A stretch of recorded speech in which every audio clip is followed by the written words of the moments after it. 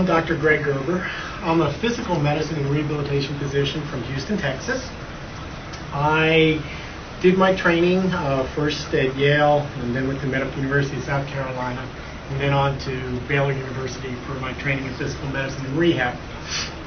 I too, around 1980, began my career in energy medicine, and I was a direct tutelage of a fellow by the name of Jose Silva. For some of you folks who are a little older in the room, you may recognize his name.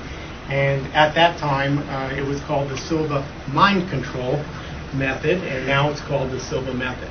And I studied very diligently, and that gentleman changed my life, which if you were around his programs, his goal was to change people's lives. And he certainly did, and I stayed with him until he did his transition in 1999. So I spent more than 19 years as one of his most direct physicians in his organization, and I did all levels of training with him, up into, but not including being an instructor in his program. So I have practiced on both sides of medicine, somewhat in hospital setting as a rehabilitation physician, running a practice in Houston, Texas. I grew a very large practice. I have a very successful practice. I've been chief of internal medicine at my hospital and recognized in the Memorial System, which is the second largest system in Houston, not in the medical complex, but in the community, where you are the largest community-based hospital. And I have practiced there and been everything but chief of staff. I have opened 6 other hospitals during the course of my practice, so I've always been interested in leading and leadership aspects of medicine.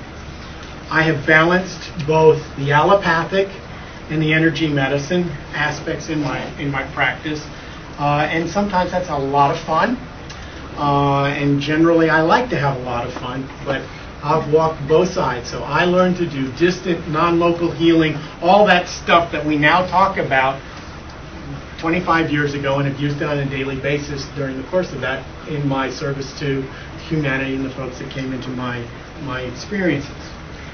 So that after you're exposed to this for a very brief period of time, you have to get this out. And it's a detoxification process. How many people are familiar with the concept detoxification? Good. So at any rate, this occurs and it happens very, very quickly. Some of the other things that happens when you're in the field is your left and right brain hemisphere stabilize and start working synchronously. So if you want to learn things real well, it's a super learning state. And there are a multitude of other elements that go on. But in my medical practice, I'm seeing remarkable things happen to my folks, because this is a very passive thing where I don't have to do anything. I take someone, you'll go in there. Some of you who are energy sensitive will feel something. The vast majority of the folks don't feel a darn thing, but they chill out. They get the relaxation response, and if they actually fall asleep, that they get the maximal effect. And over the next some folks instantaneously, but over the next several days, things happen for folks as they go through this detoxification process. Reported changes with ALS, remarkable studies with ALS. I see folks with stroke. I see folks with spinal cord injury. I see folks with the arthritides. Major changes in studies going on in diabetes. We have things going on where if you go in and you have diabetic issues or issues with glucose monitoring or control issues, we're seeing insulin resistance. People's demand for their hypoglycemics, orals, and or the utilization of their insulin go down. 1 hour exposure. One fellow has 100% of his patients who are exposed have to check their blood sugars the next morning because they are going to require reduced amounts of oral hypoglycemics. If they choose not to listen to that, some people actually get hypoglycemic responses and end up in somebody else's office addressing that issue. So really, really radical stuff going on here. But here in the United States, in the United States, not necessarily here, we're calling this a wellness product. Okay, this is a wellness product. Some of those things I just mentioned to you are reported to me. Some of them I will report to you that I have seen.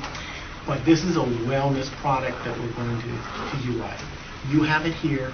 It is a totally passive product. All you have to do is go in there and fall asleep.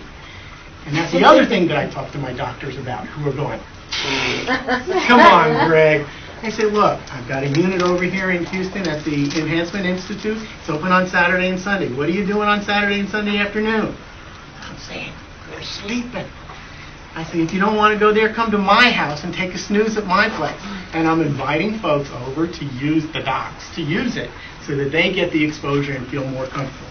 Now, the other side of this is I want you to know that over the years, doctors have always sent me their families. Doctors aren't so dumb, okay? They don't know what I do. They've never figured out what I do. They know I've never hurt a single person. I generally use next to no medication. I prescribe less than 15 prescriptions a year. Whoa.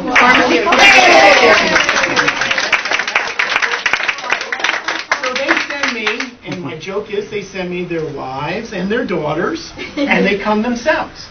And I know I'm doing okay because they're still doing that. I know I've gone a little bit too far. If and when they start sending me their ex-wives, I have a question. So at any rate, this piece of equipment is a wonderful piece of equipment. It is the most effective thing I have ever seen. I too have been over in the previous Soviet Union. We were in Kiev earlier this year, and they are on it.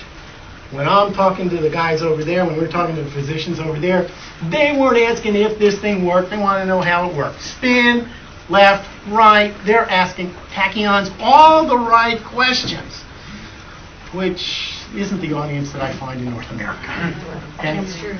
That's just not the audience. And the GDV, they don't know what the GDV is. They're still trying to figure out what Carillion was. And That's right. God knows that's 25 years ago. That's true.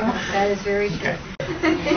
She was asked, as part of her calling, she had been treating patients as I am and working with individuals, many, many thousands upon thousands of people, though she's still so young. She was seeing all these folks, and she got a calling to make something, a piece of equipment that emulated her healing capacities so that we could get it out to the masses. One-on-one was wonderful. She was training other people to do that. Still wasn't getting enough done. So she says, who, me? How do I do this? And she was told to utilize computers to generate an energy field. And it was to emulate her healing capacities. In time, one of the capacities of her equipment is something that we now call zero-point energy or scalar energy. And that's one of the elements that's there. Now, scalar energy, I'm a physical medicine doc, okay? So I'm supposed to know about heat, cold, all the modalities. All right. This is a non-Hertzian, non-linear, non-third dimensional, fourth, fifth, and sixth dimensional energy field. Okay. Okay, you got it, guys? Yeah. I'm going to just like that. Yeah, you're good?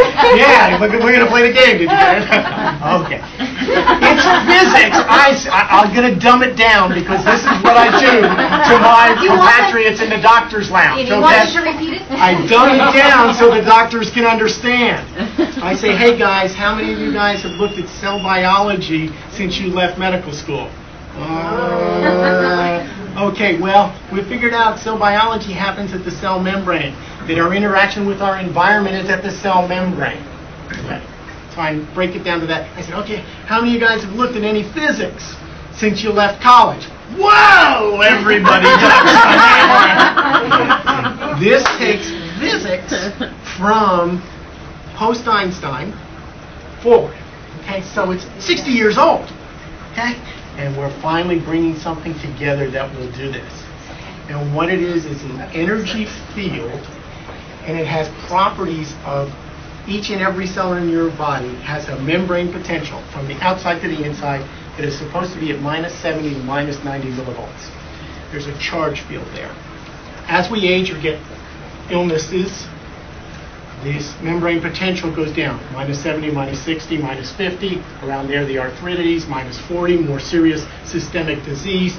The oncolytic processes, oncology type stuff, minus 25. When the human body is introduced to the field, each and every cell in your body goes back to minus 70, minus 90 millivolts.